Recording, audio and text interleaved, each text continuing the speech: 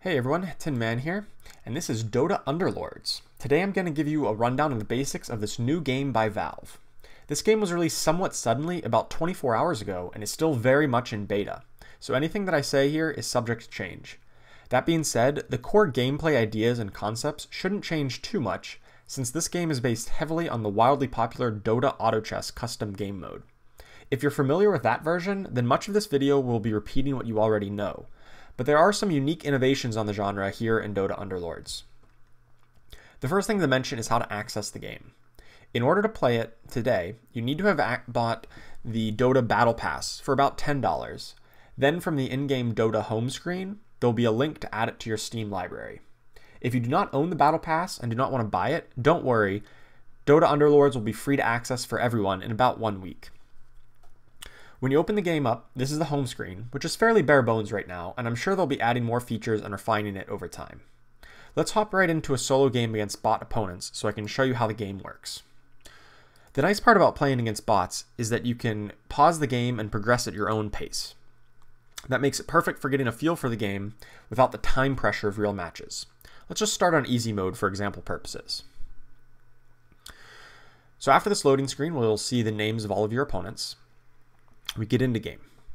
So games of Dota Underlords are divided into rounds that last about a minute or so each. Every round has two phases, a preparation phase and a combat phase. The preparation phase lasts about 25 seconds, and the combat phase can last up to 1 minute, but it is often shorter. Since we're in the solo played mode, I have disabled the timer, but normally this red bar up here and this number counting the number of seconds that I have left in the preparation phase. We start the game in the prep phase, and at the start of it, your shop pops open with 5 options of units to purchase.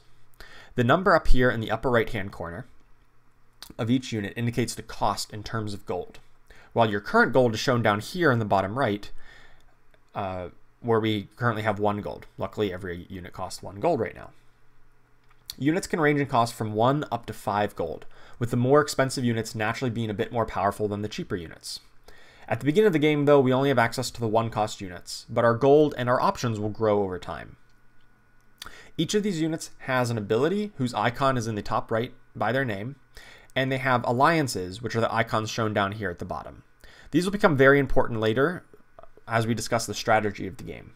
But for right now, let's just work on the mechanics. To buy a unit, you simply click on the unit and it'll disappear from the shop and it'll appear down here on your bench.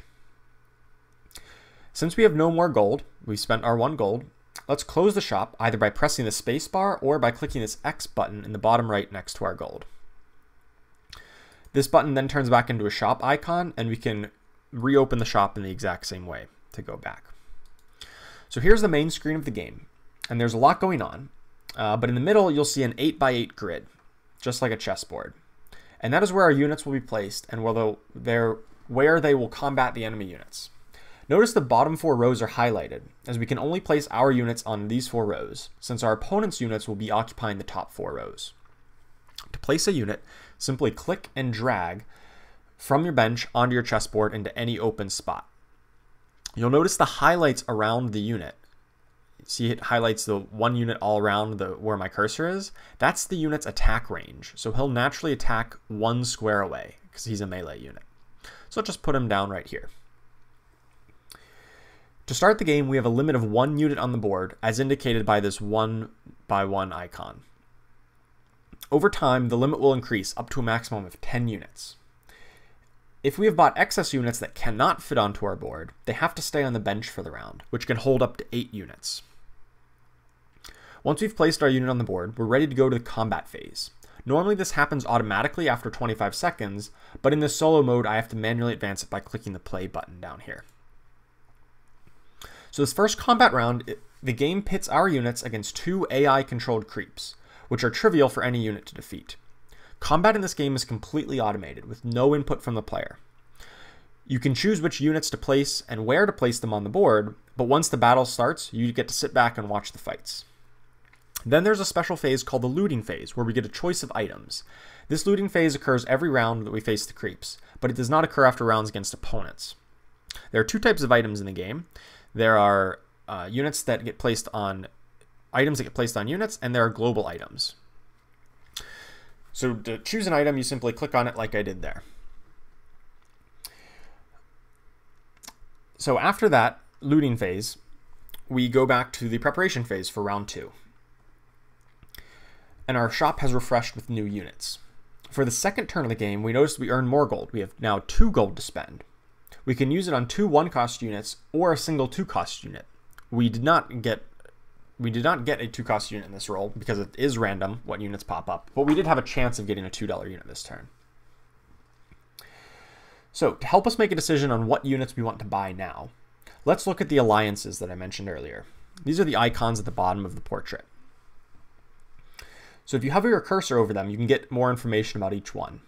These alliances are synergies or bonuses that you can unlock for having multiple different units with the same alliance on the board at once. For example, Tiny is a primordial. That means if you have 2 primordials, say Tiny and Morphling, who is not on the board right here, but he's another primordial unit. If you have both of them on board, then when your primordial units are hit by an opponent, they have a 30% chance to disarm that melee attacker for 4 seconds. So that kind of makes them better than the sum of their parts if you have 2 primordials. Whereas if you have 4, then when they're hit, all of your allies, not just your primordial units, have that 30% chance. Now these effects do not stack. So for instance, if you have the 4 primordials, you lose the 2 primordial bonus and you just get the 4 bonus. Some of these other bonuses are simply buffs, such as Tiny is also a warrior. So if you have 3 separate warriors, say Tiny, Tusk, and Axe, all on the board at the same time, then all of those warriors will gain plus 10 armor. Whereas if you get up to 6, later in the game, then your warriors, instead of getting plus 10 armor, will have plus 15 armor, which makes them very resilient to opposing attacks. So you can also see the abilities that they all have. You can click on the names above the portrait here to get more information. So let's take a look at Tiny. Most units have an active ability that they cast, but others have a passive effect instead. Tiny here has an active ability called Toss. In order to cast this active ability, the units must gain mana.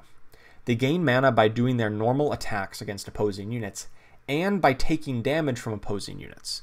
The more damage, the more mana, in both cases. More damage done or more damage taken means they get mana faster, and therefore can cast their ability quicker. Most active cooldowns, or most active abilities will have a cooldown, meaning that even if they have enough mana to cast it, they will not cast it until their cooldown comes back up. You'll also see these 3 columns of stats here. 1 for 1 star, 1 for 2 star, 1 for 3 star. All of the units that you buy from the shop start out at 1 star, which is the basic level. But if you have 3 copies of the same 1-star unit, they combine into a 2-star unit with increased stats and a more powerful ability. Then, if you have 3 copies of the 2-star unit, which is equivalent to 9 copies of the 1-star unit, they'll combine into an extremely powerful 3-star unit with further increased stats. With that in mind, let's look at the units that we already bought. So I'm going to close out of this, and I'm going to put the shop back to the side. So we know that we bought Clockwork, who is a scrappy inventor. So ideally, we'd look for some other scrappy units to potentially get his 3 scrappy bonus, or look for another inventor to get the 2 inventor bonus. Let's take a look at our shop. We notice that we actually don't have anything that makes that synergy. So instead, let's just buy 2 of the warriors. Let's say Tusk and Tiny, to work our way towards getting the warrior bonus, which costs 3 warriors. So let's hide this away, and let's go back to our board. Now we notice that we're up to level 2, right? So it says 1 of 2, which means we can place another unit out on our board. Let's throw our buddy Tiny out there. Same method, just click and drag, and then drop him in. So once we have our units out on board, we look at this right-hand panel here. And you can see these icons pop up that are representative of the alliances that we have active or that we're working towards activating. So you can click on it, and you can see that the warrior, we have one box highlighted right now, which means we have one on our board. And the second one is outlined, but it's not filled in. That means that we have another warrior on our bench to contribute towards the synergy. Similarly with Primordial, we just have one of, and Inventor and Scrappy, because Clockwork counts as both of those. So this will help you to track what alliances you have active and which ones you should be working towards next. You can also notice that there's this red flashing icon. So let's click down on this tab, which will replace these alliances with the item that we picked first round. So this is an item that goes directly onto our units called Cloak. Most items go directly on units. Well, about half of the items go directly on units, and the other half are global items. For the items that go directly on units, you simply click and drag them onto the unit you want to place them on. So this item will give them 15% magic resistance, and we're going to put it on Clockwork here. But if we change our mind and want to put it on Tiny, you can just click and drag and freely move it between your units during this preparation phase.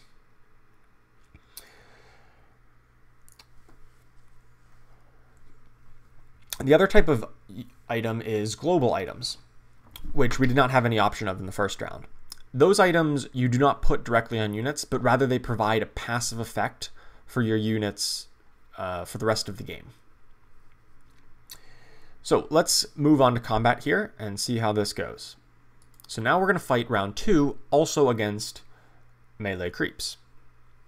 These creeps, notice there's 3 of them now, which is to reflect the increasing difficulty because we have more units on our board. But we will also get the option of picking up another item this turn. So we'll go back to the looting phase, and we'll pick another item. So here we see 2 global items. They are on the square icon. And you'll also notice that there's tiers of items. These are all tier 1 items. And just like units, items are divided in tiers between 1 and 5. And naturally, the higher tier, the better the item.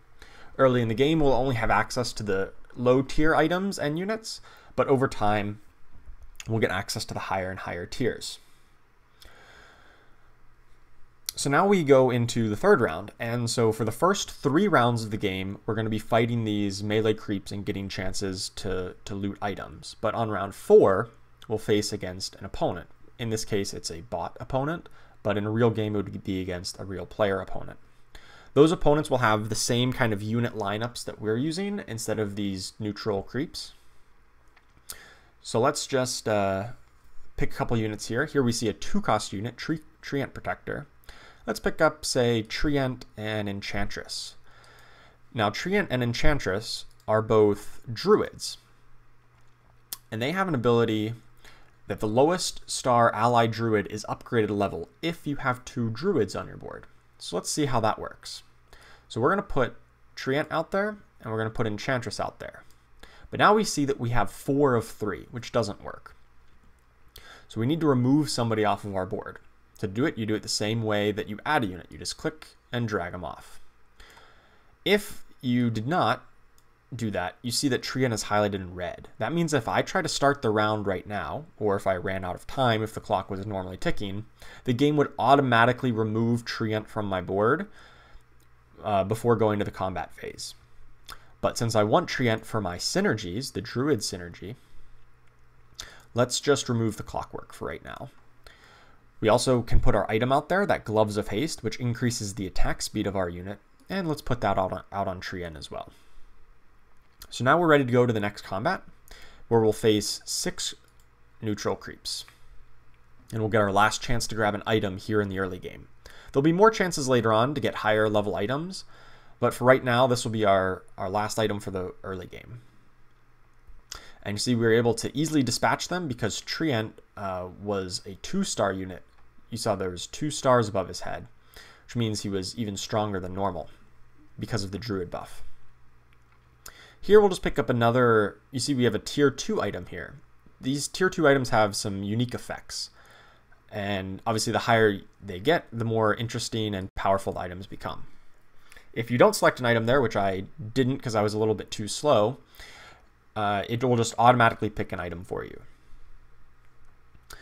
So remember what I had mentioned about you having upgrades to your units to get to 2-star. Normally that requires 3 copies of the same unit.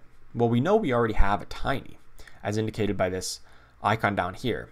That's to show that if we pick up a second one, we'll be a lot closer to getting a 2-star tiny. We also can pick up pairs of units like Bloodseeker or Witch Doctor here to get us closer to getting 3 copies and getting them upgraded.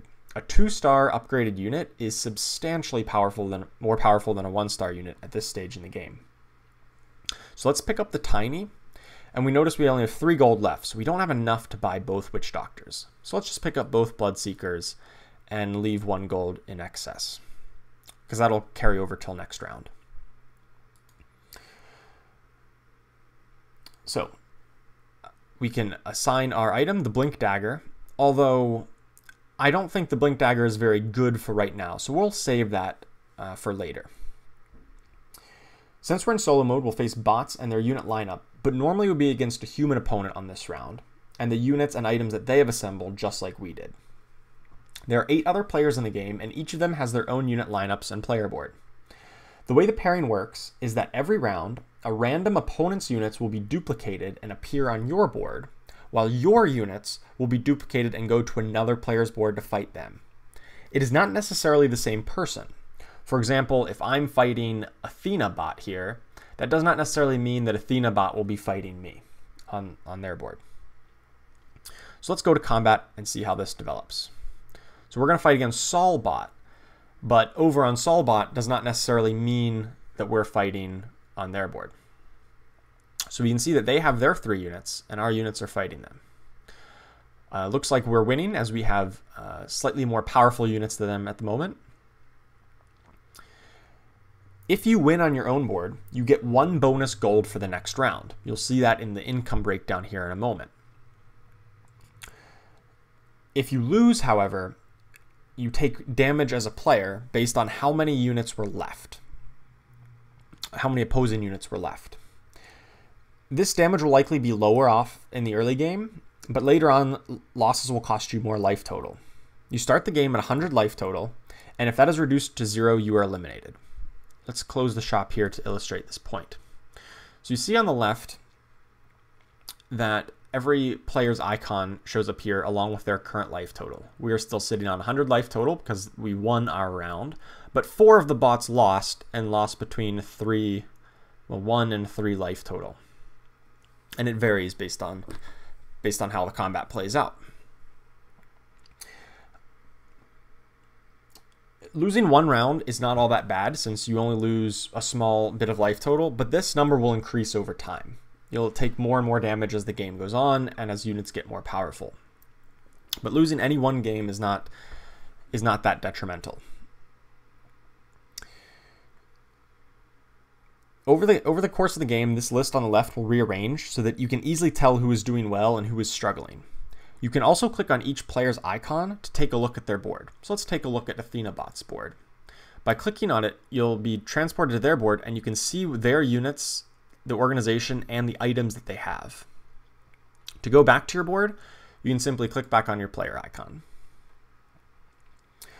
So let's talk about gold for a moment before we get into the next round. Gold is the only resource in the game, and there are a couple of different ways to earn it. The first is to sell off units that you have.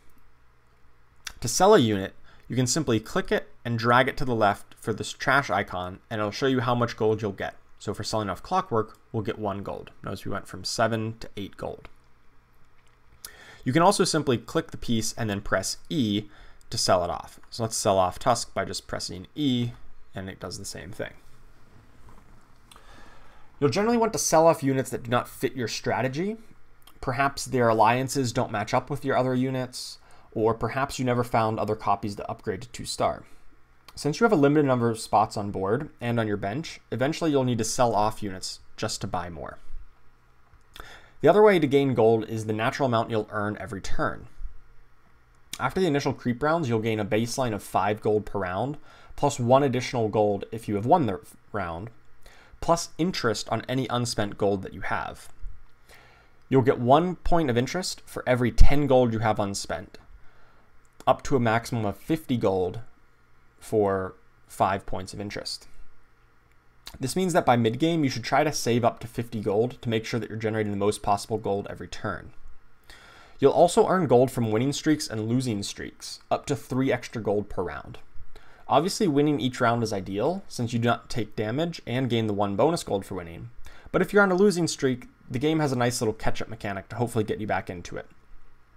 The worst case scenario is to alternate wins and losses such that you don't get any win or loss streaks and thus earn less gold. So what else can you spend your gold on, other than obviously buying units in the shop for their gold cost? You can also spend 2 gold at any time to press this button, which re-rolls your shop and refreshes it. So you see these 5 units here, and I've got 9 gold. But by pressing this button, I'll go down to 7 gold and get a new assortment of 5 units.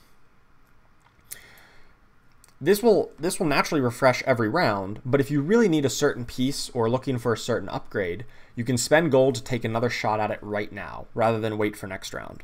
It's generally not advised to use this reroll function early in the game, as you should be focused on saving up gold and trying to get higher amounts of interest, rather than spending it on rerolls.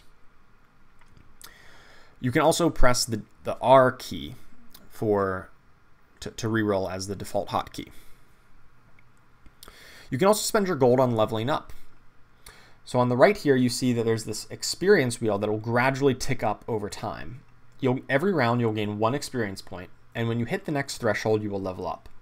The number of units you can place on the board is determined by your level. So right now, we can place 4 units. At higher levels, you'll also have a better chance of getting the more expensive units in your shop each round. You can speed up this process by paying 5 gold to buy 4 experience points. You can do it by clicking this button or by pressing the default hotkey T. So let's do that. Notice we went up to 5 because we bought 4 experience, which exactly got us up to the 4. If we had 1 extra experience, it would spill over and carry over here, and we'd be at 1 of 8. Unlike rerolling, you do want to do this in the early game, since it means more units and a better chance to win the round, and better opportunities to buy more powerful units.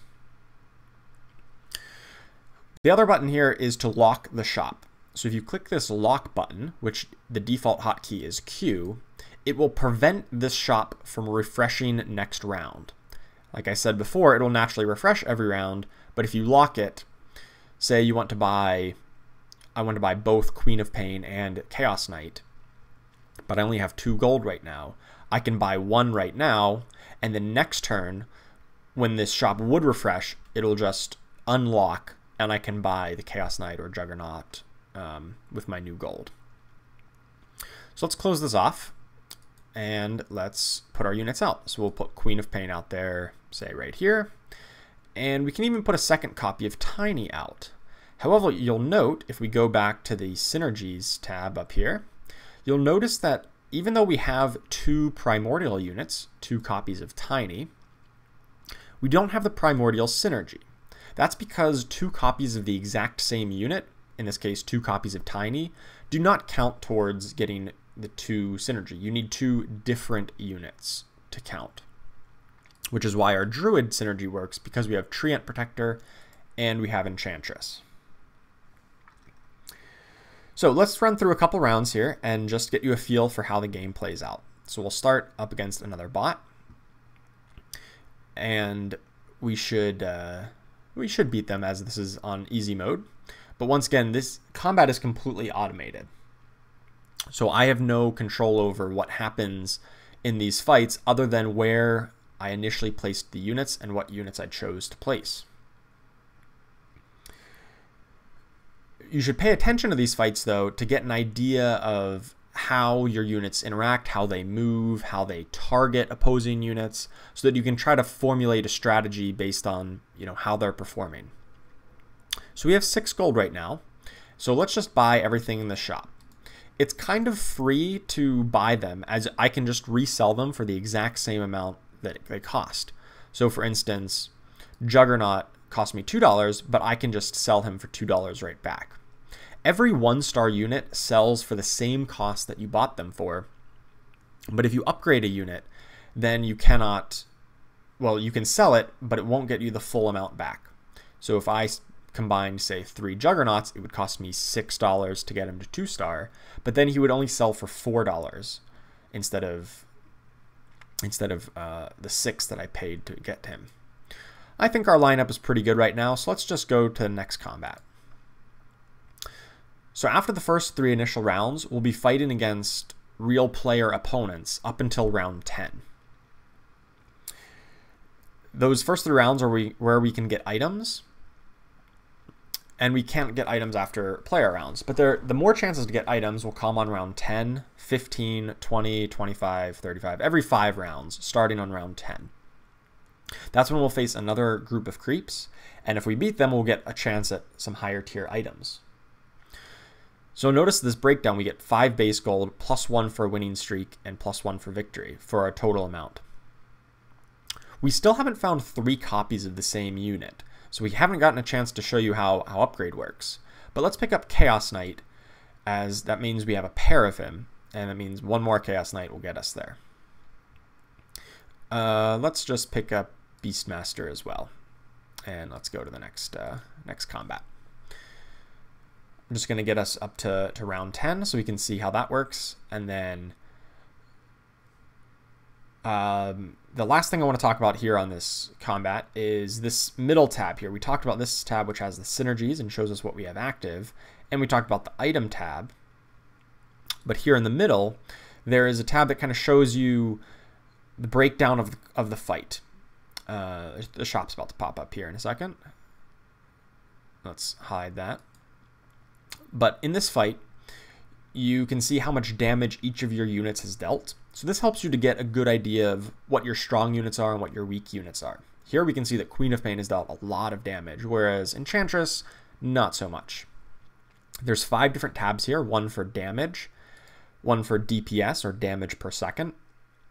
It also shows your opponent's units in that regard. 1 for damage taken, 1 for healing done, and last one for kills, how many individual units that character dealt the final blow on. So it's good to have this up just so you can get a general idea of what units are performing well for you or are underperforming and not carrying their weight, so you can have a better idea of what to replace. We still have not found an upgrade, but we have 1 treant, so let's buy a second one. But we don't have room on our bench. See, if we try to buy this right now, it says cannot buy units when your bench is full. So to clear some space, we're going to sell off, let's sell off Axe. So you click on Axe and then either press E or drag it over here or click this button to sell them off. Now we've got a spot open on our bench and we can pick up Treant. However, we just noticed that we got down to 9 gold. Remember what I said about interest? It comes every copy of, or every increment of 10 gold. So we should probably sell something else off to get up to 10 gold so that we can collect our extra gold of interest. So let's sell off Drow Ranger, who would also sell for $1. And that'll get us up to 10 gold. So now next turn, we'll collect 1 gold of interest. So we're going to continue to grow how much gold we're generating. So let's go to the fight. So we're up against Athena bot again. Once again, the pairings are random. There's no rhyme or reason to who you face every round. It is simply purely random. You can see this damage is updating live. So we can see when Timbersaw did a big ability or Lena did a big ability that dealt a big chunk of damage, they spiked up. But luckily our team was still stronger over time and we were able to win the fight. So now we'll see the breakdown of our gold, and since we're on a win streak, we actually are getting +2 gold here. Remember, that'll go up to a maximum of +3 for win streak, as well as we grabbed interest. Here we start to see some of the 3-cost units. These are substantially more powerful than the 1 and 2 cost units, and it'll just keep getting more powerful. So let's buy, let's say, Terrorblade. Now let's put Terrorblade on our board, but we notice that we are now 6 of 5, so we have to remove someone. So let's remove Queen of Pain and go to combat. Again, I'm still trying to find an upgrade so I can show you how that works to upgrade to a 2-star. But really, it's as simple as if you simply buy the unit they'll automatically combine if you have 3 copies of them somewhere. So if I would buy a tiny, it would just combine the tinies that are on my board. So here's a battle that it looks like we're about to lose. Yes, we did lose. So now we get to see how the losing works. So when we are defeated, you'll take damage equal to the star levels of your opponent units who are still alive. Notice since we lost by 4 units, and all 4 of their units were at 1 star, we lost 4 life total. As the game goes on, you'll take more and more damage because opponents will have higher star levels, and you'll just take a higher baseline amount. So here we found our tiny, our 3rd tiny, and notice he's kind of like shining in this regard. So if you just click on him, he'll automatically combine. Even though we have no space on our bench, it'll buy him and combine him up on our board. So let's take a look what just happened. We used to have 2 tinies here. Now we have 1 2-star tiny with double the health, double the damage, and just all around a better unit. But also, since we combined them, that means that we have an extra spot available on our board. We now are 4 of 5. So now we can afford to put somebody else out there. So let's put out Beastmaster. Now we're going into round 10, which is against the creeps again. So let's go to that combat. And notice these creeps are going to be a little bit stronger than before. They've got more health total, more damage. But that also reflects the increasing strength of your board. And they'll have a higher chance of giving the higher tier items. Luckily, we're strong enough to still defeat them. But if we were to lose to them, we would still get an item, but we would have less choices. If we don't kill any of those 3 golems, we wouldn't get an item. But if we just killed one of them, we'd have just 1 item to choose from instead of 3. So here we can buy a tier 2 item, or we can buy this global item. So let's buy that to show how that works. Embarrassment of Riches. So we go down here to our items tab, and we still have the Blink Dagger, which we haven't put out on anybody inside the shop. And we have Embarrassment of Riches, a global item. This says that neutral rounds will offer 1 additional item choice from now to the rest of the game. So when we fight the creeps on round 15, on round 20, and so on, we'll get 4 choices if we beat them instead of 3. So that'll increase our quality of items later on. So that's the game. You repeat the cycle, buying new units, finding upgrades, building alliances and synergies to increase the power of your board, and then fighting opposing units, opposing players, and dealing damage and taking damage. Whenever a player's life total is reduced down to 0, they'll be eliminated, and then the last man standing wins. Normally this takes between 30 and 40 rounds, but some games can be shorter or longer depending on how it all plays out. So one last thing before I go, I'm sure you've noticed there are a lot of units, alliances, and items to get familiar with. You can look at the documentation of all of them by clicking on this button in the shop,